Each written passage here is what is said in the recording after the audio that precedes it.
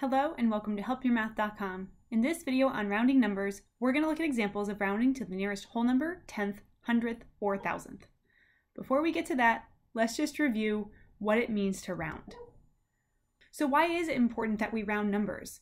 Well, some decimals do not terminate. For example, the number 9.474747474747 blah blah blah, it never ends. The 4 and the 7 repeat and repeat and repeat. So there we would either need to round or put the bar over the repeating digits, but the bar isn't always an option, and so we are forced to round. Also, the numbers are easier to read and interpret. For example, if I had 10,946,325,854.76 in my bank account, that 76 cents isn't really that big a deal. That's not really putting me over the edge here. The important thing and false thing is that I have $10 billion in my account, which would be amazing if it were true. We would keep it just to be simpler than writing this big, long, complicated number. We don't need to know all of the digits, right? We just need to focus on the important ones. So it can be easier to read and interpret values. How do we round numbers? All real numbers lie between or on any two specified increments. So for example, the number 7.825739 lies between 7 and 8. And what we do when we round is we will round, if this would be called rounding to the nearest whole number. We would round to the whole number that it is closest to. And if you look at this gorgeous number line, we can see that the given number is closer to 8 than any other whole number. So if we were to round to the nearest, this would be rounding to the nearest whole number. It might say the nearest unit or the nearest ones place. The nearest whole number is 8. So we would say that 7.825739 is approximately 8 if we're rounding to the nearest whole number, right? It is closest to 8 on a number line. Well, let's zoom in here. What if we want to get more specific than the whole? Well, that takes us, sorry about the 8.0 being down here, that takes us to the tenths place. So next up is the tenths place. And if we look at the tenths, 7.825739, here's all the tenths between 7 and 8.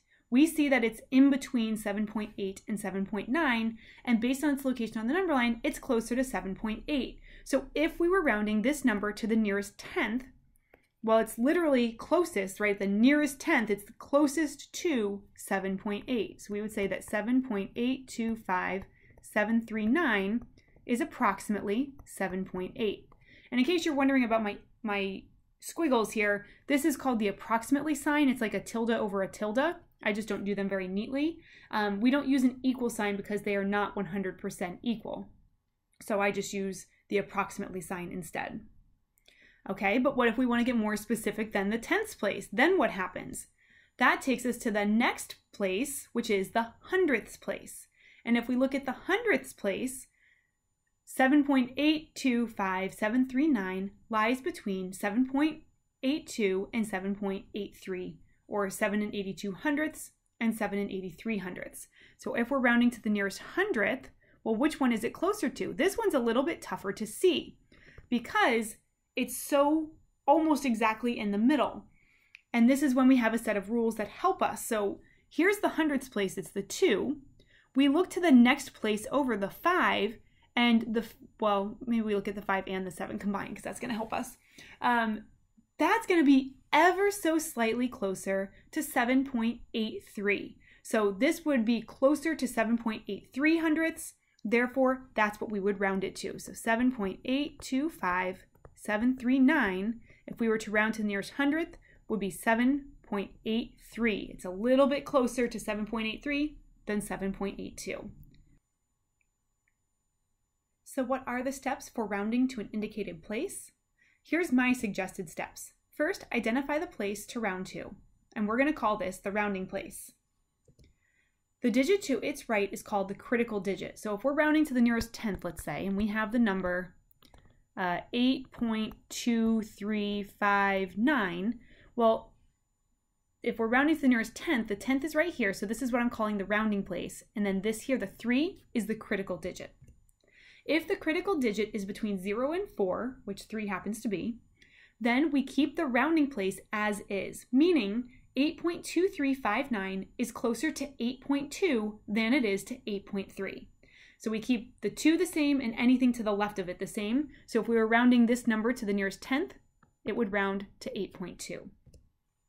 If the digit is between 5 and 9, so let's again say we're going to round to the nearest 10th, and we have the number 8.2746.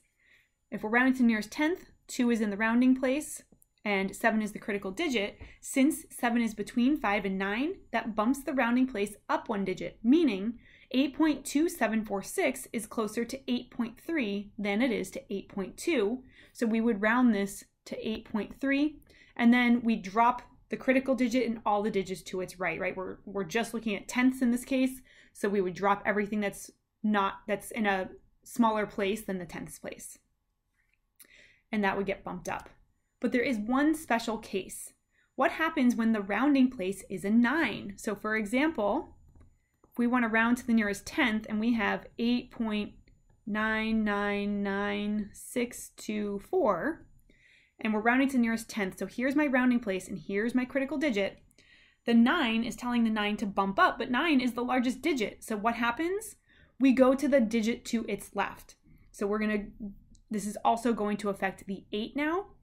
And we can bump the 8 up because it's not the biggest digit, but if it was a 9, we would go to the digit in front of that and then the digit further until we finally find a digit that's not a 9, and we would bump all of those up. And again, what's this saying?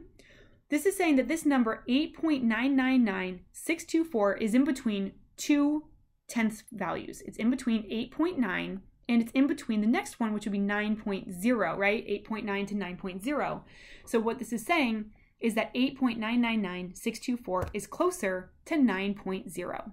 When we're rounding to a decimal, and it is something like this where it is 9.0, we do include the tenths place. We were asked to round to the nearest 10th, we include the tenths place here, even though 9 is itself a whole number. So that's what we do if we do come across a 9 in our rounding place.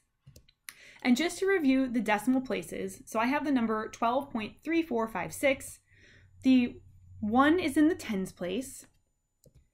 The 2 is there's a couple different names for this. It's the ones place, it's the units place, or if it says round to the nearest whole number, we would round to the 2, which is the number that's in front of the decimal point, which I don't think I labeled here. So I'm going to just say this is the decimal point. So the decimal point is the indication that we're switching from the whole part of the number to the decimal part of the number. The place just to the right of the decimal point is called the tenths place. So notice that it's like the number 10 with a TH. That TH implies that 10 is actually in the denominator. So when we're talking about tenths, we're talking about 1 over 10, right? Tens is 10, ones is 1, tenths is 1 over 10.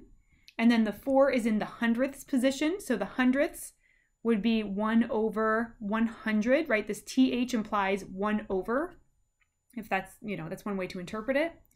The 5 is in the thousandths place. This would be 1 over 1,000. And the 6 is in the 10,000ths place. Now, I didn't include every single one, right? These keep going. There could be a 100,000th place and a millionth place. You basically can look at the whole number and it kind of mirrors over the ones place and the decimal point. So it kind of mirrors all around this. Notice there is no place called the oneths place. Everything that's a decimal is a reciprocal of some whole number. And since the reciprocal of 1 is 1, there is no such thing as a oneths place. So right after the decimal point, we start with the tenths, hundredths, thousands. Let's look at some examples. Oh, just kidding. Here's just this chart again. I just have it written out and kind of labeled a little bit nicer if you want to take a screenshot, just so you have it as a reference. Now let's look at some examples. We want to round to the nearest whole number. So remember, rounding to the nearest whole number, that means that we're not going to include a decimal. So what do we have here? We have 34.390384 milliliters. The critical digit will be the tenths place. So here's a critical digit. What does the 3 tell the 4 to do? Basically, this is saying that 34 point something is in between 34 and 35. 34.3 will be closer to 34. So when we're rounding to the nearest whole number, this would be 34 milliliters. In our next example, we have 989 point, and then we have this whole long decimal. We want to round to the nearest whole number. So that means here's our units or our ones place or the end of the whole number. The 6 is in the critical position, so the 6 tells the 9 to bump up. But remember, we can't bump up 9, it's the biggest digit. So then we go to the 8. The 8 gets bumped up to a 9, and basically this is going to be 990 kilograms. And again, I like to look at this, from a number perspective. This is saying that 989 point something is in between 989 and 990. Which one is it closer to? Well, because the 10th place is a 6, it's closer to 990. How about rounding to the nearest 10th? So the 10th place, that's the very first one behind the decimal point, that would be right here. And in the 100th place, so we use the 100th place as our critical place, there's a 7. The 7 indicates that we do want to bump up the rounding place, so 0 bumps up to a 1. This would be 0.1 decigrams. And how about this one? We have 2004.820568182 liters. The 10th place is where we're rounding to. The critical digit is a 2. The 2 tells the 8 to stay the same. So we would write this. We would say that this is approximately rounded to the nearest 10th, 2004.8 liters. How about rounding to the nearest 100th? So if we're going to round to the nearest 100th, the 100th is 2 places to the left of the decimal, to the right of the decimal, so that's tenths, hundredths. So we're looking at the 7 here. The 1 tells the 7 to stay the same. So 0.0716 is in between 0.07 and 0.08, closer to 0.07. So we'll have 0.07 decigrams. Over here we have 2004.820568182 liters. We're going to look at the thousandths place as our critical digit. The thousandths place of a 0 tells the 2 to stay the same. So this would be 2004.82 liters. And our final 2 examples, we want to round to the nearest thousandth. So for the thousandths, that's the third to the right of the decimal point, tenths, hundredths, thousandths. We look to the 10,000th spot as our critical digit. Here, the 3 tells the 7 to stay the same. So we would round this number to 9.057 milligrams. And last but not least, we have this number here. We're rounding to the nearest thousandth, 10th, 100th, thousandth. Critical digit is in the 10,000th place, and it's a 9. The 9 tells the 9 to bump up. But we can't bump up to 9, so we go to the next place. We say, hey, you, bump up. Wait, we can't bump up that 9 either. So we go here. This gets bumped up once and for all. So the way we write this number is it's going to be 14 points, bump up the 4 to a 5, and then we put 0, 0 liters. Remember, we always, since it says round to the nearest thousandth, make sure your rounded answer has a thousandth place, even if the digit is a 0. These have been examples of rounding to the nearest whole number, tenth, hundredth, and thousandth. Thank you for stopping by.